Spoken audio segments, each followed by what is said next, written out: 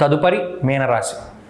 పూర్వభాద్ర పాదం, ఉత్తరాభాద్ర రేవత్యాంచం మీనం. పూర్వభాద్ర 4వ పాదం, ఉత్తరాభాద్ర 4 పాదాలు, రేవతి 4 పాదాలు మీనరాశిలోకి వస్తాయి.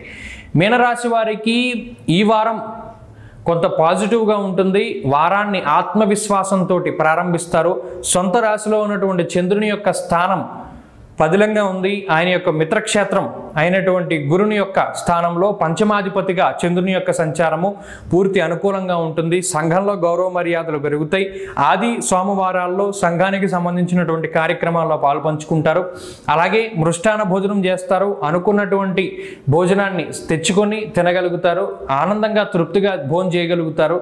అలాగే రవి యొక్క సప్తమ స్థాన సంచారము కొంతమేరకు 6లో రవి సప్తమంలోకి వస్తారు. భార్యా సంబంధిత విషయాలు, అలాగే మనకి ఏవైతే ఉన్నాయో పిల్లలకి సంబంధించిన విషయాలు, ఇవన్నీ కూడా వ్యతిరేకంగా ఉన్నప్పటికీ గమనిస్తూ ఉండండి. వాళ్ళు ఏం చేస్తున్నారు, ఏ పని చేస్తున్నారు, ఎలా ఉన్నారు అవన్నీ కూడా ఒక కంట కనిపెడుతూ ఉండండి. ముఖ్యంగా చంద్రుని యొక్క స్థానము 2, 3లో ఉన్నప్పుడు, ముఖ్యంగా వారం మధ్యలో సోమవారం చివరి నుండి గురువారం పొద్దున్న వరకు కూడా కొంత వ్యతిరేకమైనటువంటి ఫలితాలే ఉంటాయి. ఆ ఆలోచనలు అవి రావు. అదేవిధంగా బంధువులతోటి విరోధాలు వస్తాయి. భోజన సౌఖ్యం తక్కువగా ఉంటుంది. ప్రయాణాలు అధికంగా చేయడానికి అవకాశం ఉంటుంది. డబ్బు ఇతరులకి ఇవ్వడం ద్వారా కొంత మోసపోయేటువంటి అవకాశాలు ఎక్కువగా ఉన్నాయి కాబట్టి వాటి నుండి జాగ్రత్తలు తీసుకోండి. ముఖ్యంగా రవి యొక్క స్థాన చలనము, రవి యొక్క సప్తమ స్థాన సంచారము వల్ల సప్తమంలో 3 గ్రహాలు ఉన్నాయి. వాటి పట్ల జాగ్రత్తగా ఉండండి. భార్య సంబంధిత విషయాల్లో కానీ లేకపోతే పిల్లలకు సంబంధించిన విషయాల్లో కొంత ఒక మేరకు కంట కనిపెడుతూ ఉండండి.